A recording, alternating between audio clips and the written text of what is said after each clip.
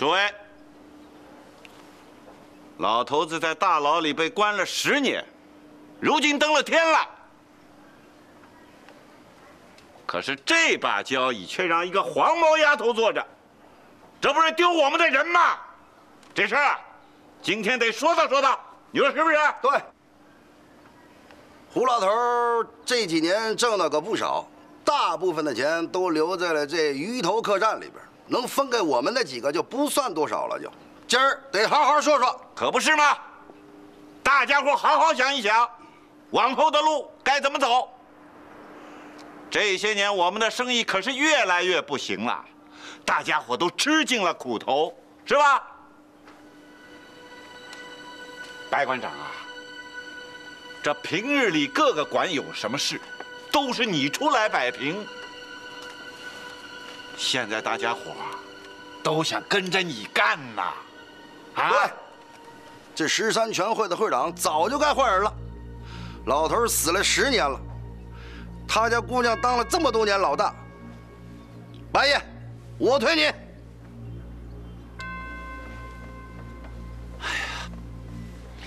诸位啊，这不是为难小侄我吗？说句心里话，在座的各位馆主，那不少都是我的前辈，论年纪论资历，我都不够格。我要是做了这会长的位置，只怕是难以服众啊！你就别推脱了。白爷，您当会长，谁敢说个不字，就他妈给我涂三过不去，我他妈第一个不饶他。对，谁敢说个不字，我跟他势不两立。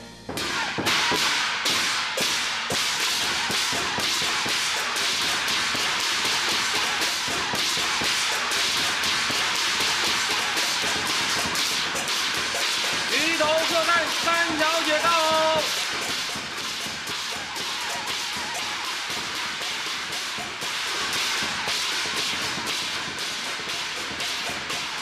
大姐，请。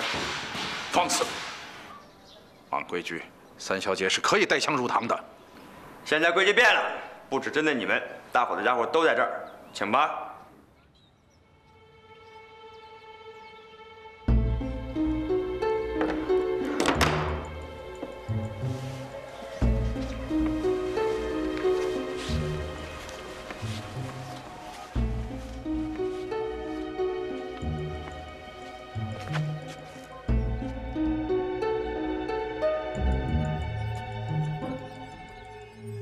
三小姐，这儿可是男人待的地方。你一个女流之辈，老往这儿跑，混在一大帮男人堆里，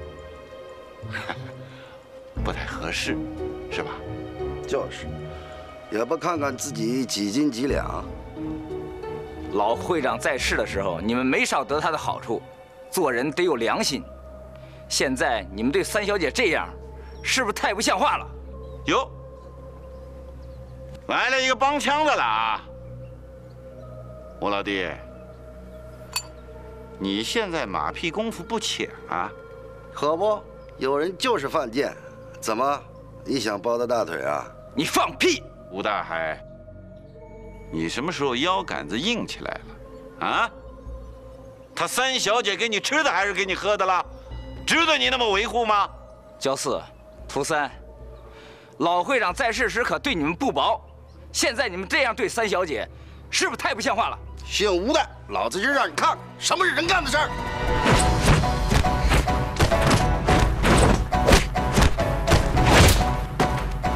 住手！三爷，这都是13家全会的兄弟，得饶人处，咱就且饶人啊！今儿看在白爷的面子上，老子饶了你。来， 10年了，你一直担当着我们这个13全会的名义会长。我想问问你，你给我们大家伙带来什么了？是名呢还是利啊？哼，你凭什么做这把交椅啊？就凭我鱼头客栈这块招牌，和我爹当年的威望。我看你是靠背后的这个周老二给你撑腰吧？要不然你早就坐不住了。三小姐，听我一句劝，把这把交椅让出来，跟我回去做我的焦夫人吧。哼，你配吗？我现在就让你知道我配不配。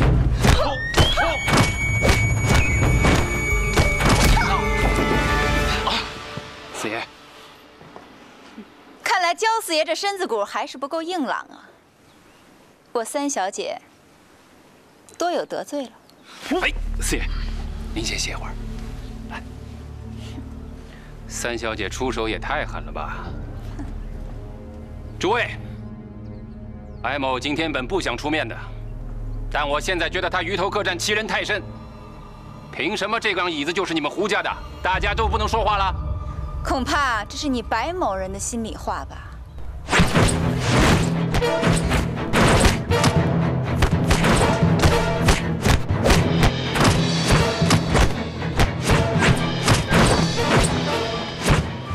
二叔，三儿，二叔来。小心！二爷终于出手了，好啊！当着大伙儿的面，就不要怪晚辈欺负你老人家了。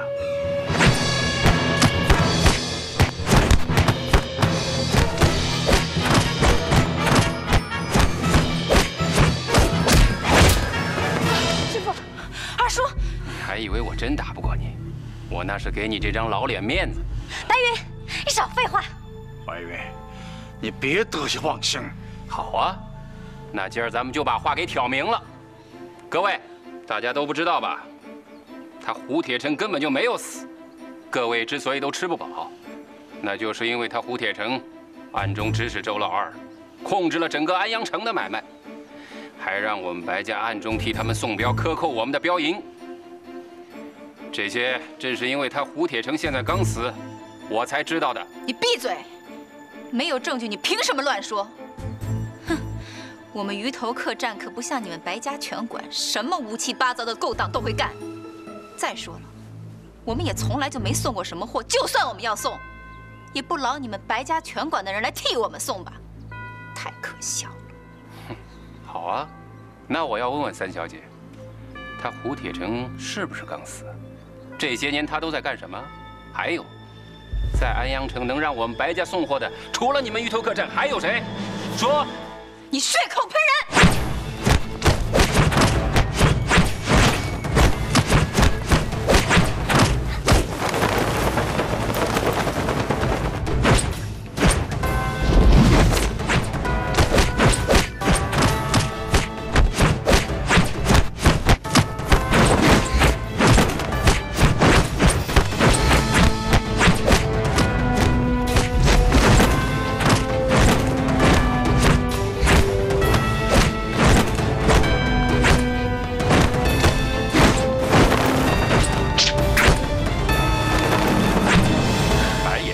是要赶尽杀绝呀！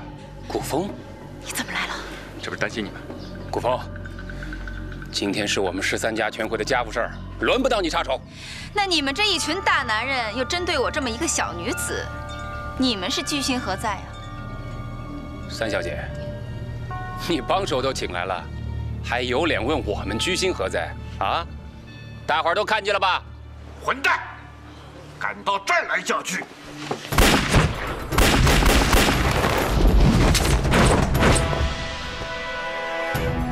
白馆长，我今天来这儿就是为了支持三小姐继续坐在这个位置上，所以你最好不要轻举妄动，否则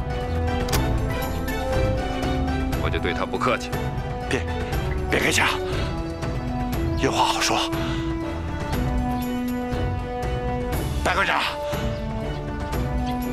我们来日方长，今天就算了。好。既然四爷求我了，我当然给他面子。只要你放了四爷，我就拥护三小姐坐上这个位置。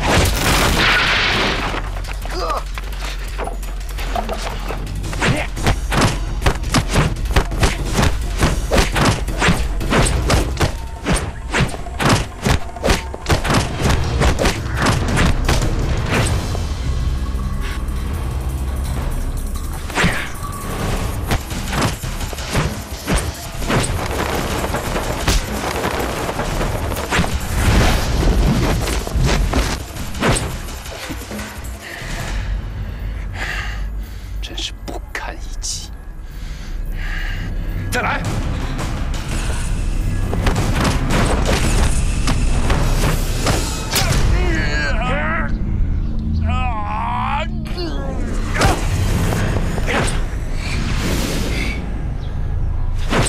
找死！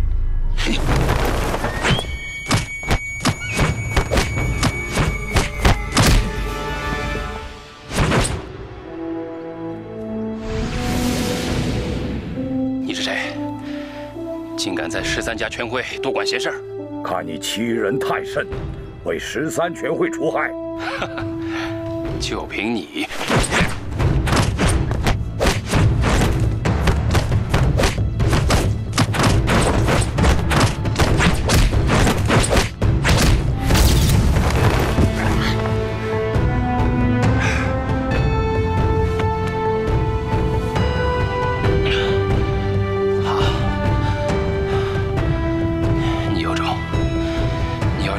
名字给我留下来！你还没有资格知道。我警告你，你再敢造次，小心性命难保。行，胜者为王，败者为寇。今儿我白云认了。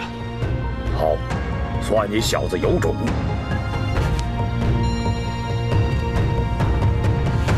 别！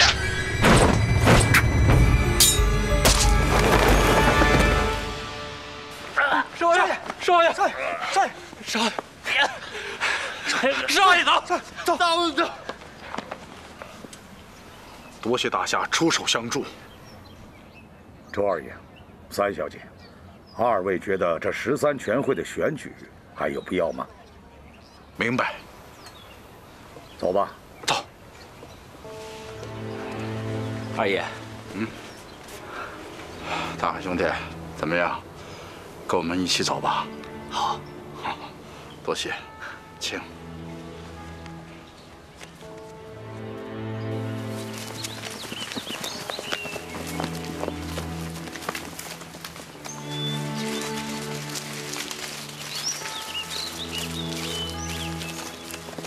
英雄请留步。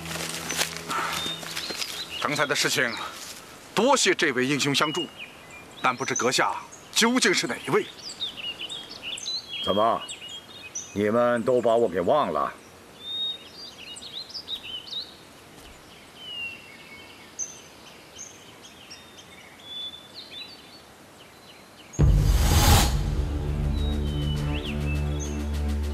老会长，大哥，二弟，大哥，你还活着呀，大哥，大哥，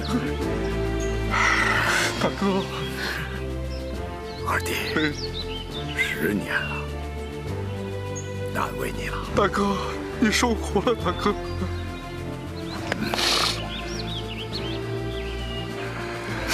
胡伯伯，宁香，宁香都长成大姑娘了啊！大哥，三儿，爹。是你吗？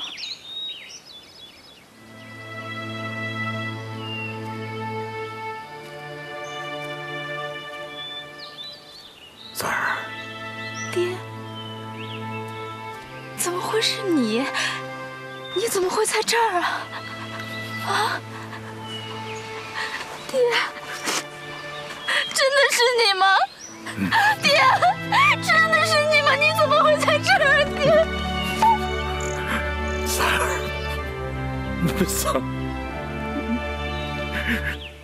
三儿，爹没死，爹没有死。这10年来，爹一直很想你。爹，这10年你去哪儿了？你都去哪儿了呀？啊！这里不是说话的地方，我们回去慢慢告诉你。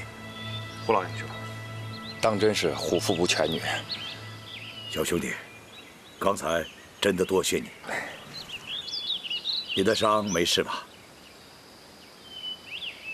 老会长，大海给您行礼了。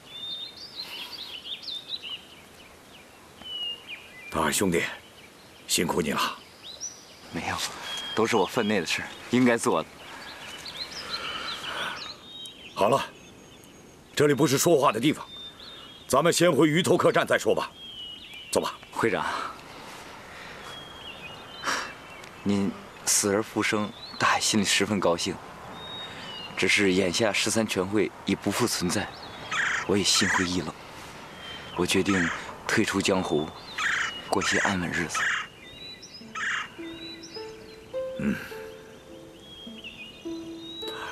大海，既然你心意已决，我也不便勉强。人各有志，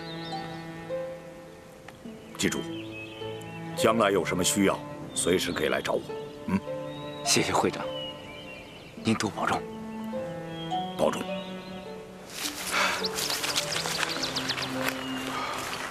我们走吧。爹，咱们快回家吧。大哥，大哥，一切都安排好了。什么安排好了？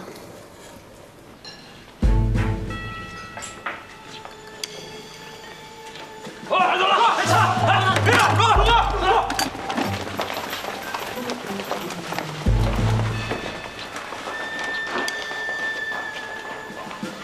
让里面人给我滚出来！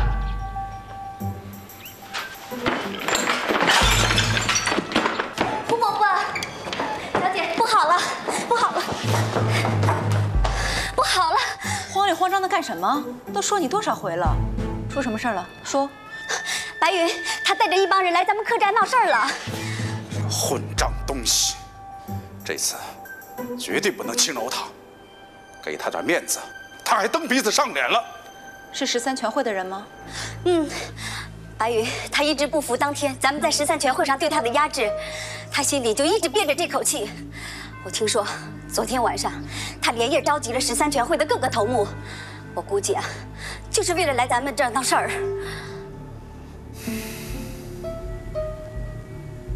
爹，这次我绝对不会放过他。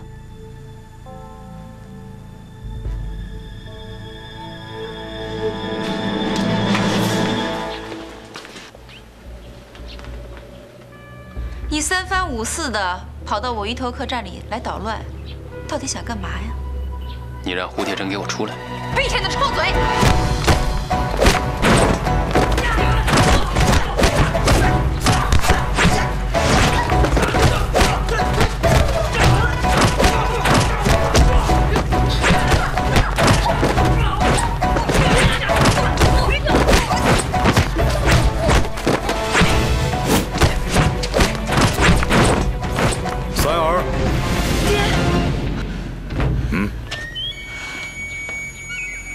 你果然没有死，怎么？是不是看到我死而复生，有点失望？我高兴还来不及呢，我今天终于可以为我爹报仇了。你也不掂量掂量自己有几斤几两？来啊！那我就跟你算一算。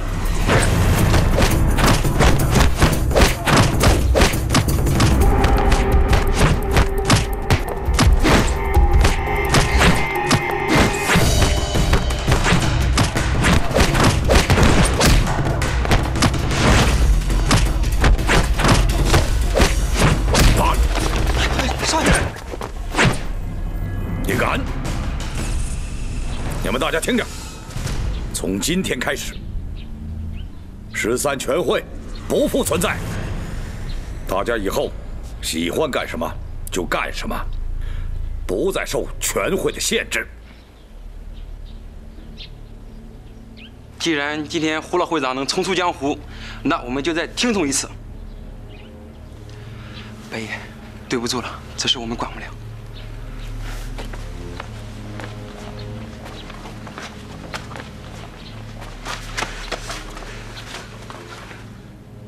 白云，今天我看在曾和你爹是结拜兄弟的份上，我再饶你一次。如果再有下次，我绝不放过你。胡铁成，你不要后悔。我告诉你，我白云和你们鱼头客栈势不两立。哼！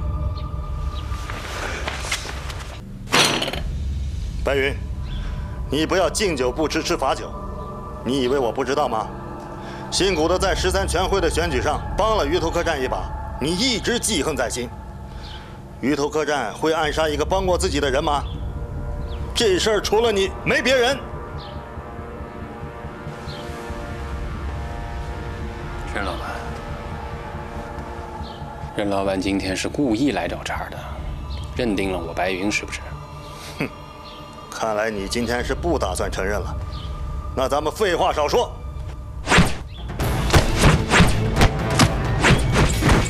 来呀！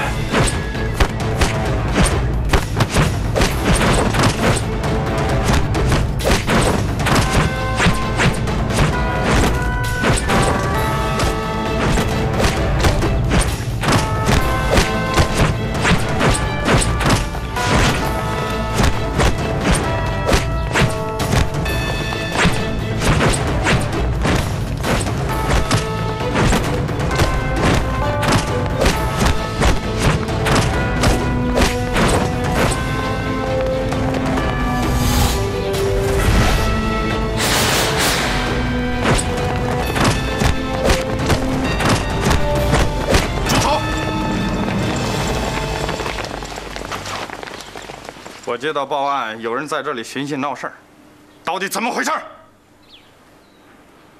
哼哼，于队长，我和白馆长在这儿切磋武艺，活动筋骨，没想到惊动了于队长啊！哼，任浩，我告诉你，你少在这跟我装，别以为我不知道你这是在干嘛。白云，我们的账以后再算。 我随时恭候。走。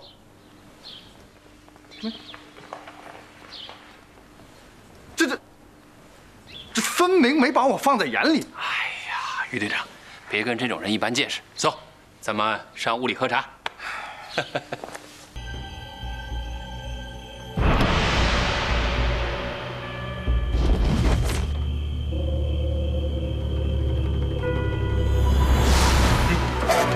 什么人？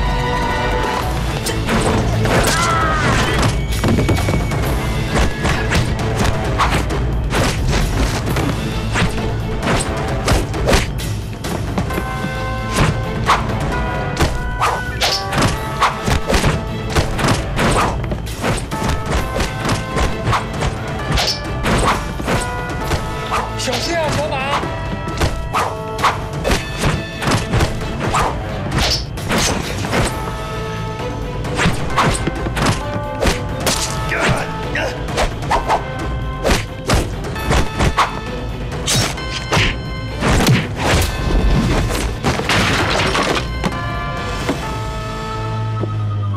小马，来人呐！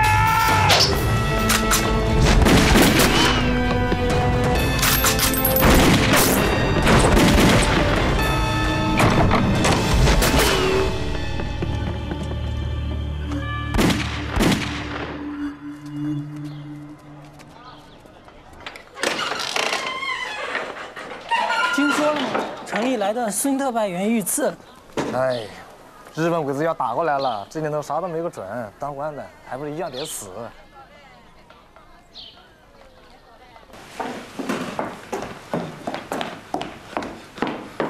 报告，进来。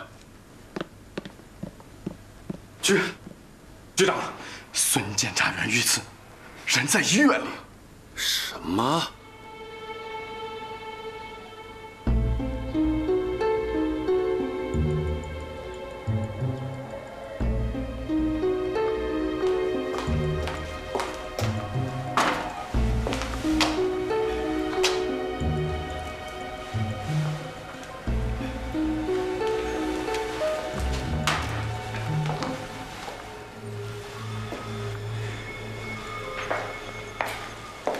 你先出去，这里交给我。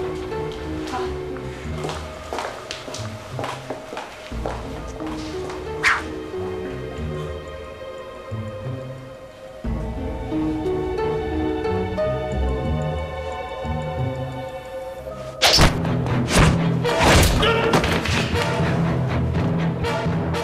怎么回事啊？有人杀你，就追他。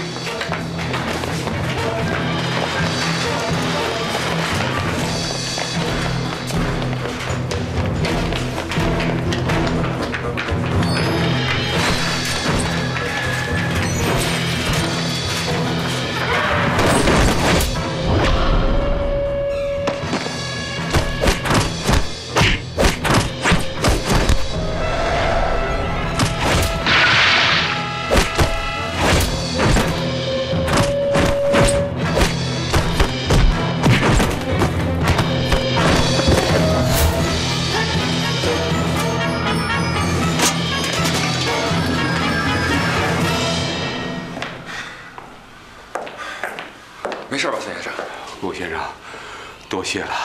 要不是你，老夫今天就命丧黄泉了。孙先生放心，有我古风在，您就是安全的。谢谢。哎呀，会是什么人呢？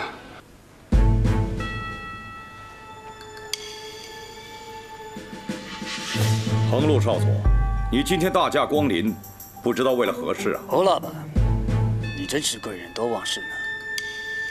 刚刚说过的事情，这么快就忘记了？真是不好意思，我的确忘记了。到底为了何事？我今天来是受森村大佐的指示，特来问问侯老板，维持会会长的事，你究竟考虑的怎么样了？原来就是为了这个呀！我之前已经跟你们森村先生说过，在下确实没有这个能力担此重任。就算你今天来了，我还是那句话，不做。我早就料到会是这个结果。既然如此，我不强求。不过，三小姐得跟我走一趟。等等，你这什么意思？这是我们之间的事情，跟我女儿没关系。现在，她已经关系到我们之间的事了。侯老板放心，她到了我那里，我一定会好好招待她，不会让她受半点委屈的。等胡老板什么时候肯和皇军合作了，我自然会把三小姐再送回来。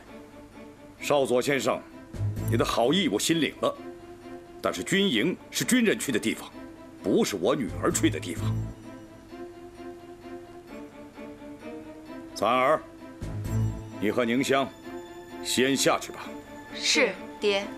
侯铁成，侯铁成，听我一句劝，识时务者为俊杰。白月，你这个吃里扒外的狗东西，你还是人吗？少佐先生，看来今天不是谈话的日子，还是请你们先回吧。侯铁成，我一直很给你面子，你不要不识抬举。今天，三小姐就是不想跟我走，也要跟我走。你妄想！听到了吗？走吧。侯铁成。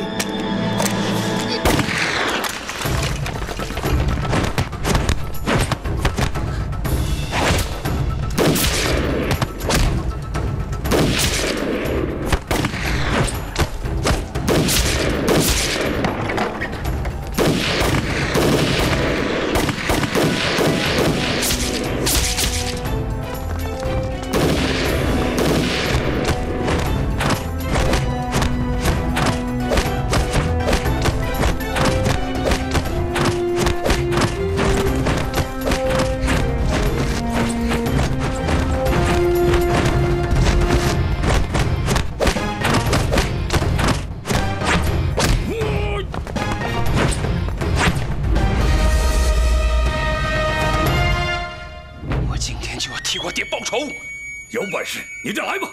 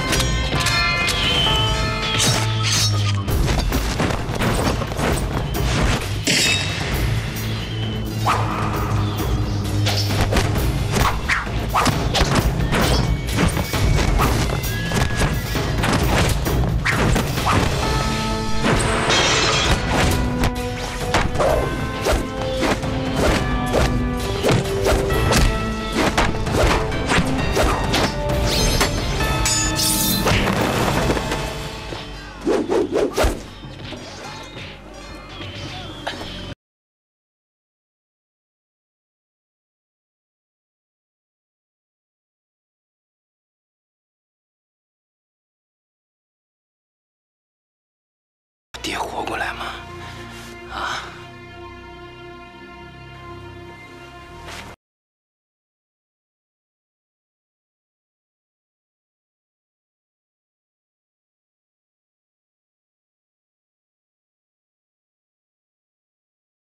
同归于尽！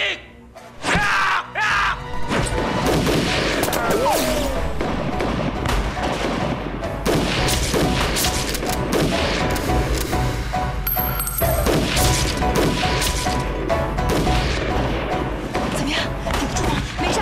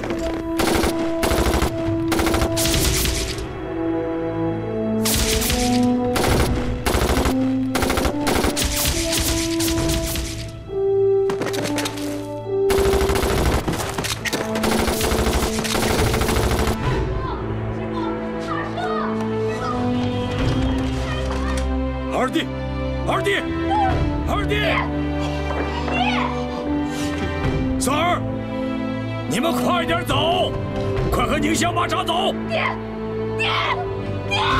和我一起走！好好活着，知不知道？爹，走啊！和我一起走！快走！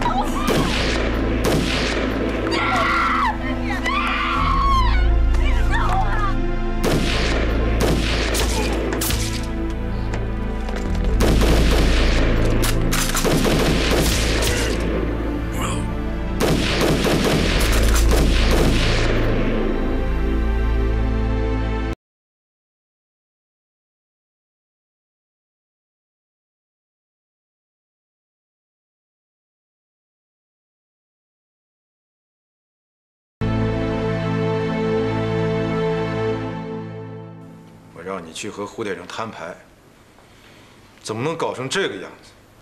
曾春军，我本想把胡铁城的女儿带过来，作为人质，逼他答应我们的要求，可是没有想到。胡闹！我早就跟你说过，和胡铁城打交道不要明着来。他生性刚烈，怎么可能答应你？让我大日本皇军蒙羞。 是我帝国军人的耻辱，我错了。那个古风找得怎么样了？还没有他的消息。看来这个人不简单啊！我有理由怀疑，甲骨和玉龙。 都在这个人的身上，全城通缉他。安阳城虽大，只要他还没有离开，就一定能够找到。我会亲自带人去搜查，请大佐放心。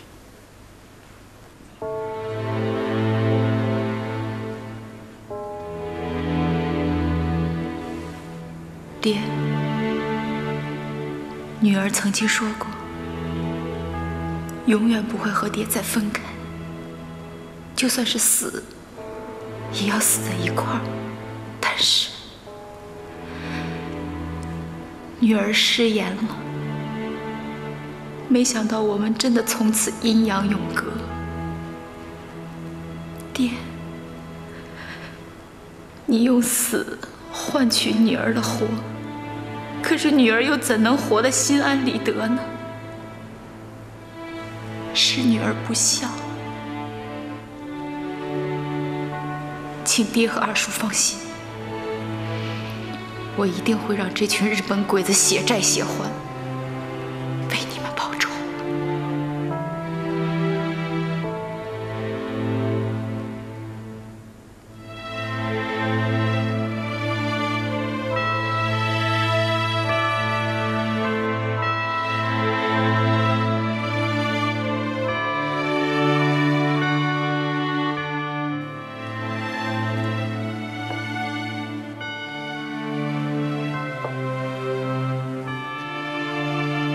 起来。别走。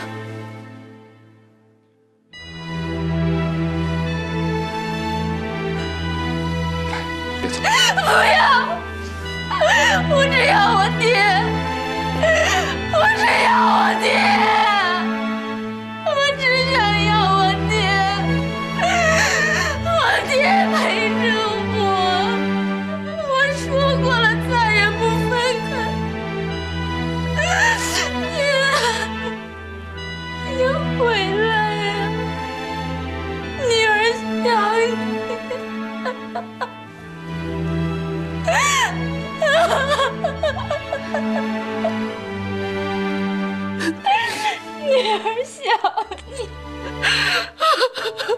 女儿想你回来。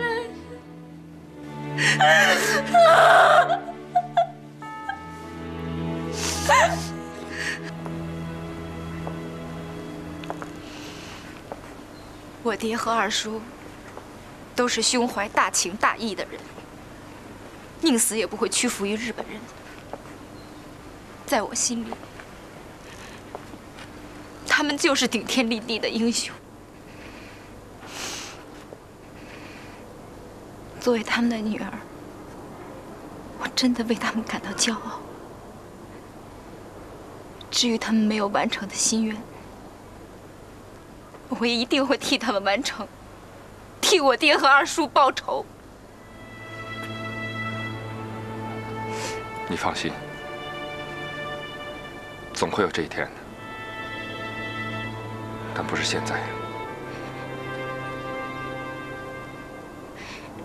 你什么意思？难道现在我们就这么躲着，什么都不干吗？你听我说，我们现在能做的只有出其不意，攻其不备。你打算怎么样？引蛇出洞。你是说要把横路他们引出来？现在我们和日军的力量对比相差太悬殊。如果我们在日军的总部和他们开火，伤亡太大。但是，如果我们能把他们引到一个他们并不熟悉的环境，那我们还有胜算。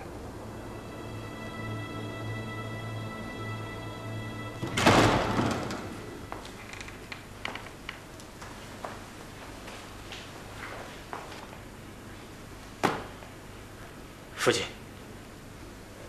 那个姓何的呢？已经被关起来了。这件事情是我的错，我愿意承担责任。那你打算如何处置他？按规定，应当处死。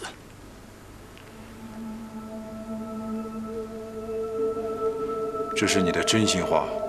为了帝国的利益，孩儿愿意牺牲一切。不错，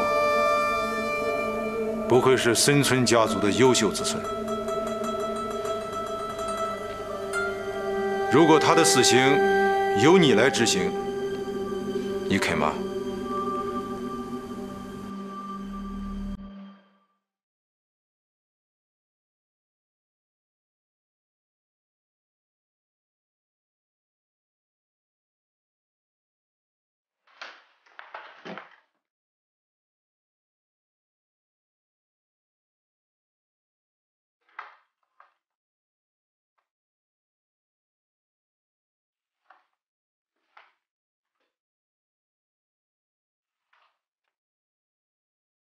你是来看我笑话的吗？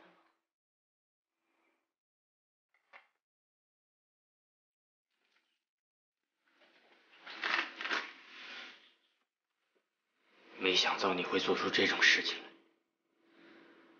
亏我还这么信任你，你太让我伤心了。信任？你也配跟我提信任？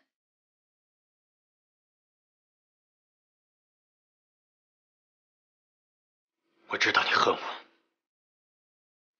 我知道你恨我的父亲，可是仇恨只会带来更多的仇恨啊，小青。你别再假惺惺的了。我在做的时候就已经想好，我已经做好死的准备。我只恨没有杀了你跟那个老贼。我们的感情呢？你割舍得下吗？感情？你挟持董伯伯的时候想过感情2个字吗？我只求你，我求你为你自己考虑一下。你去跟我父亲说几句软话，我保证他一定会放过你的。我已经想得很清楚了，我是绝对不会向你们日本人低头求饶的。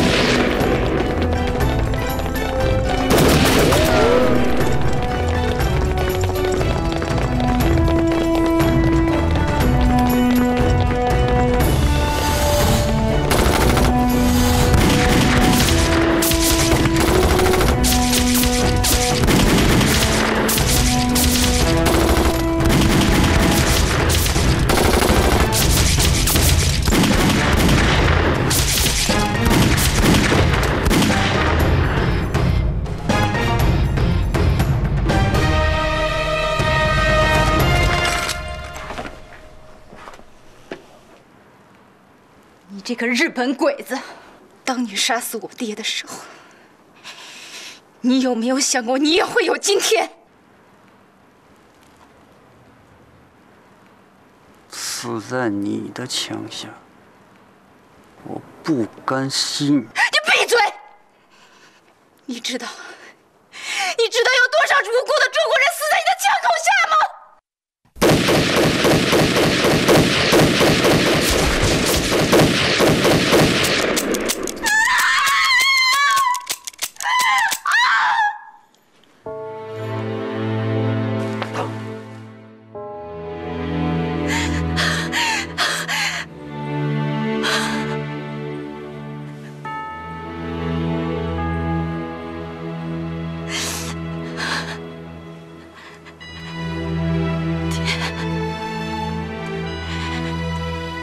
你的仇，女儿终于给你报了。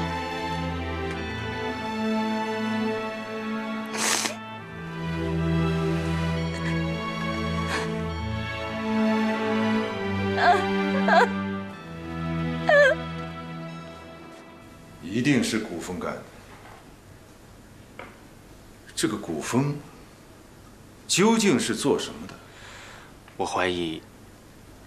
他可能有军方的背景，说不定是军统方面的人。如果是军统的人的话，那就一切都能解释清了。父亲，我跟何晴虽然是董教授的学生，但是在甲骨这件事情上，董教授最信任的人还是古风。每次出现问题，他都会把古风叫过来一起商量。 所以我猜测，董教授在临终之前把甲骨和玉龙都交给了古风。这个我已经想到了。如果是这样的话，我们可不可以先放了何晴？怎么？舍不得了？不是。那好，按我说的做，明天一早就行刑。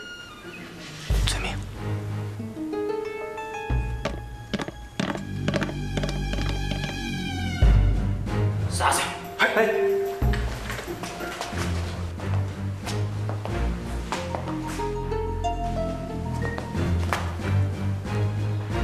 我来送你最后一程。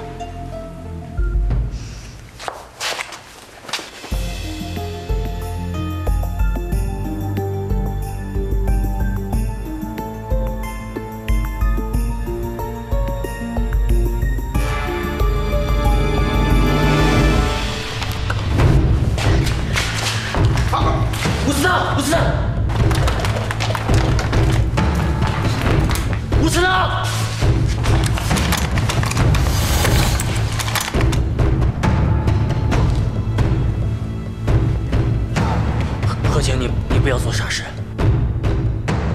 把枪放下，你冷静一下。你别过来！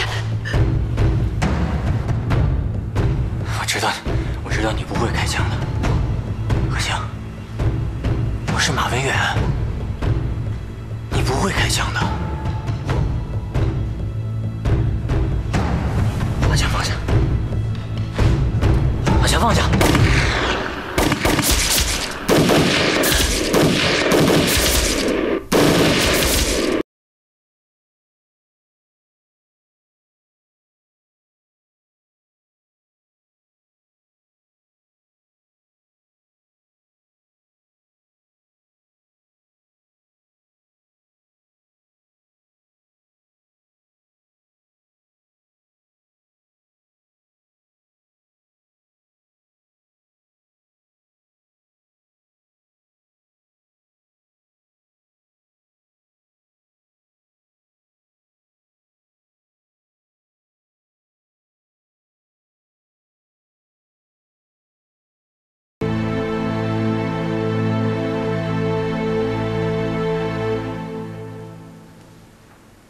来人，大主，全城搜捕，哪怕把安阳城掀个底朝天，也要把古风和那个三小姐给我找到。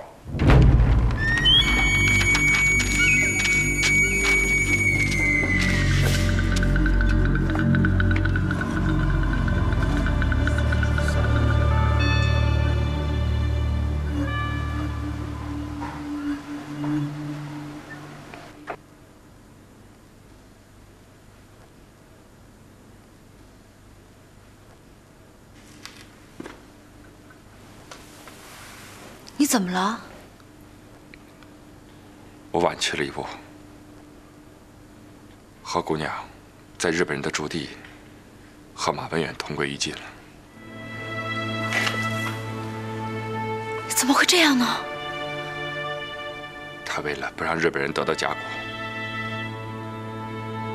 宁死也没有妥协。马文远死不足惜，可惜何小姐了。顾先生，现在到处都是你跟三小姐的通缉令，日本人搜查的又这么严，这个地方早晚会暴露。我看我们赶紧撤离吧。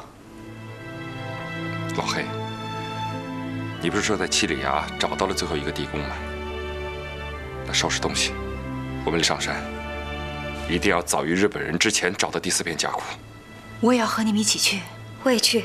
好。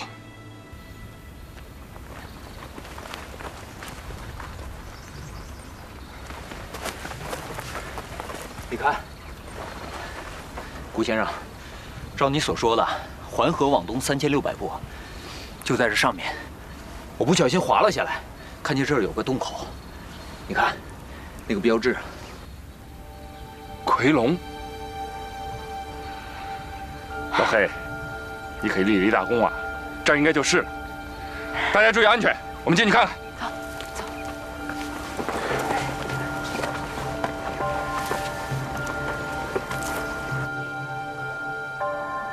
你看清楚了？看清楚了，千真万确，跟画像上一模一样。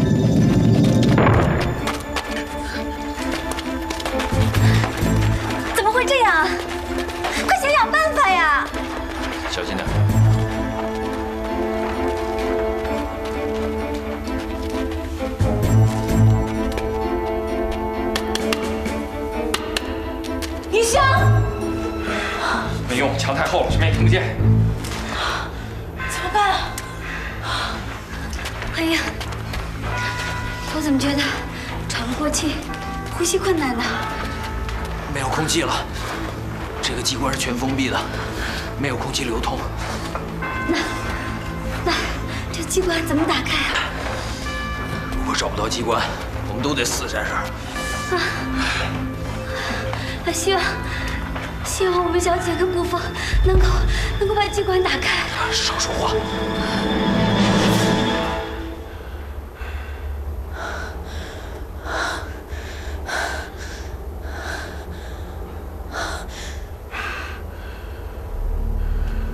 怎么了？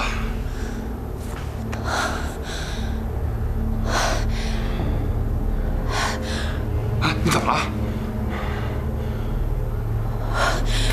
我怎么感觉好像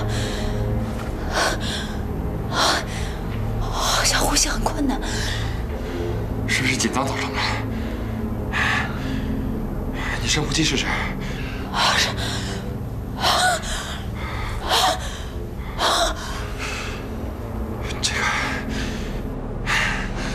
这个机关有阻绝空气的作用。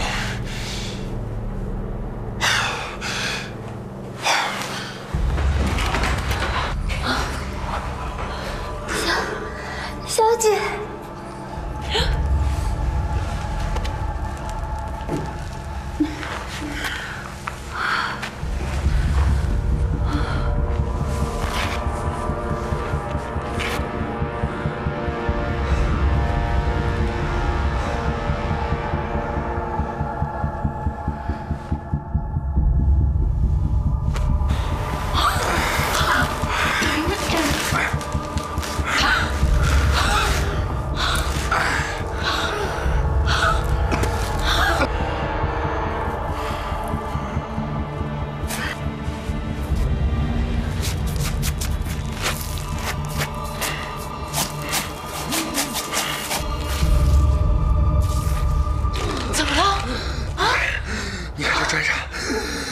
图。刚才你肯定是踩中了八卦图，所以两道门落下来了。但是你没踩对顺序。如果我踩对顺序，说不定这两块门能抬起来。我试试，我试试。你别动，我试试。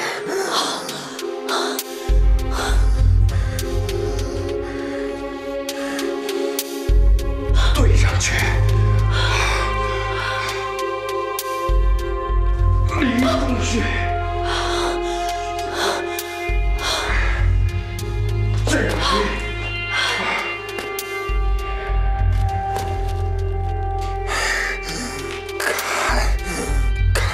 看什么来着？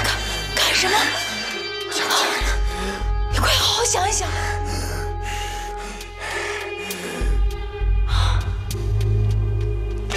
看中板，我猜对了。对了。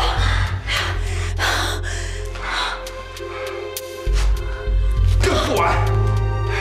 对了。最后一个，捆六段。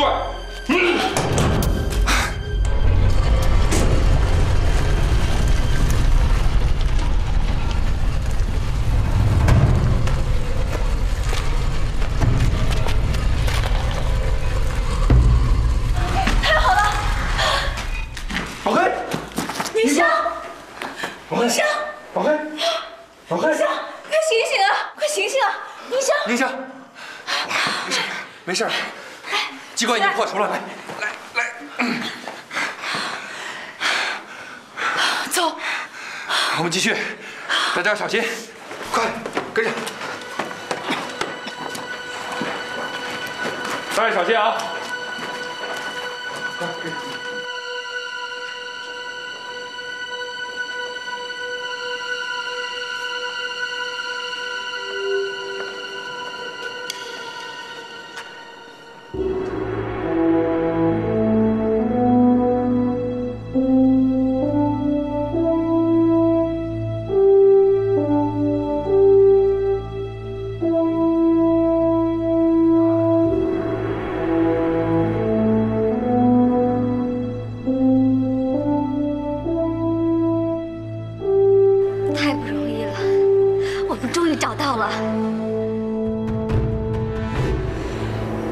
不负有心人，我们牺牲了那么多，不就是为了这一刻吗？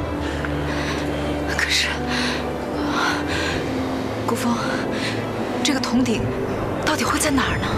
啊？已经到这儿了，我们仔细找，大家小心点。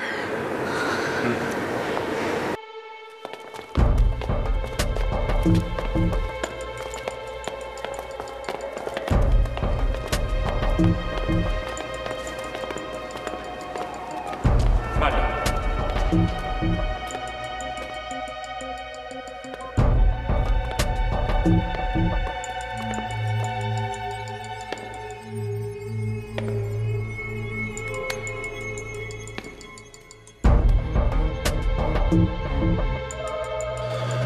大家分头找找，看有没有铜鼎的线索。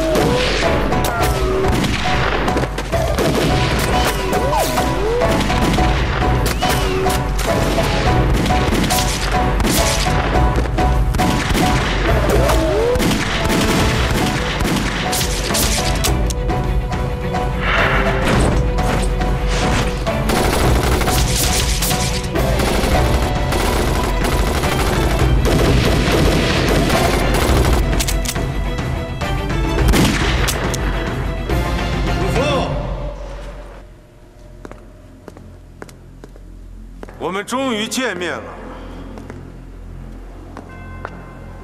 森春，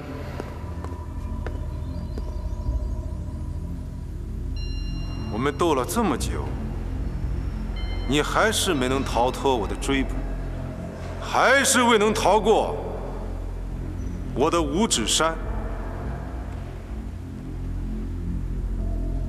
你自以为很聪明，能够找到这个地方，其实我是不想耽误时间，所以才让你首先找到这个地方。你为了得到甲骨，处心积虑地到中国来，害得何教授郁郁而终，还害死董教授、吴教授。你费尽心力地找我，难为你了。其实，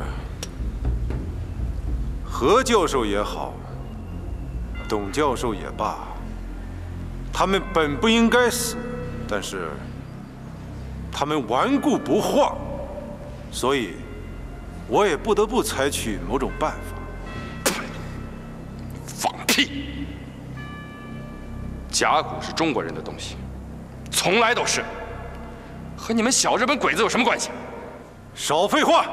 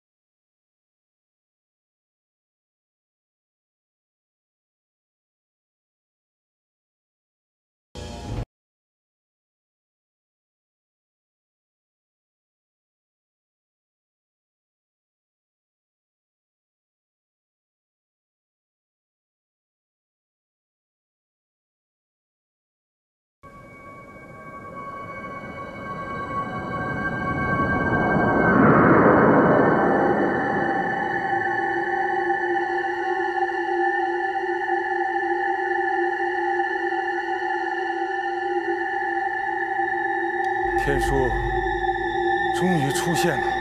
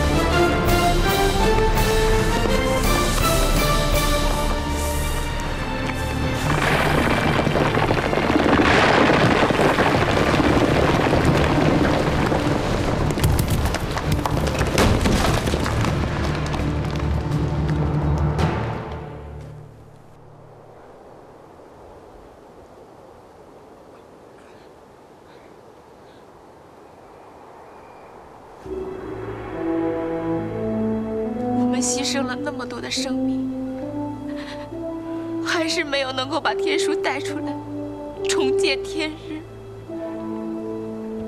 可他还是留在了中国的土地上。总有一天，我们中国人会再找到他。